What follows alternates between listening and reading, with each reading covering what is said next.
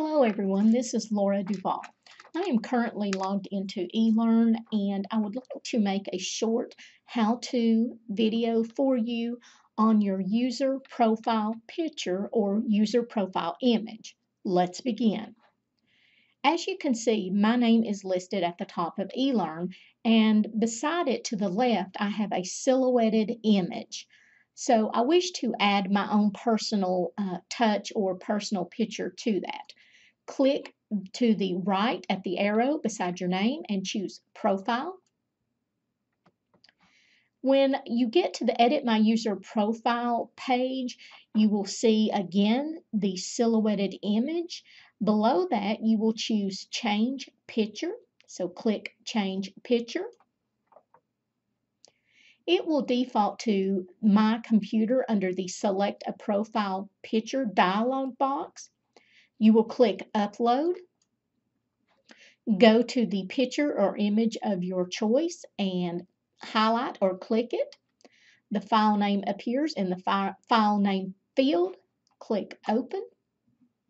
You will now see the .jpeg image of your choice that you have chosen. This is kind of a secondary measure of checking to make sure you have the correct file.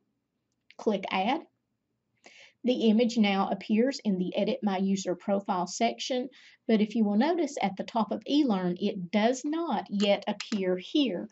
You will need to go through the Save process to ensure that the file that you have just uploaded is taken and saved to your profile. Once I click Save, a Save Successfully dialog box will appear and let me know that I have completed this transaction. I will click Save. Saved successfully. I received my message. Now my profile picture is the picture of my choice, and it does appear at the top of eLEARN. So I have successfully completed my user profile picture change. Thank you for watching my video. If you have questions or you would like some tutorial topics that you would like to discuss or ask me to make a video for you, please give me a call at 423-318-2773. Shoot me an email, lora.duvall@ws.edu, or stop by and see me in College Center, room 233. Thanks again for watching my video.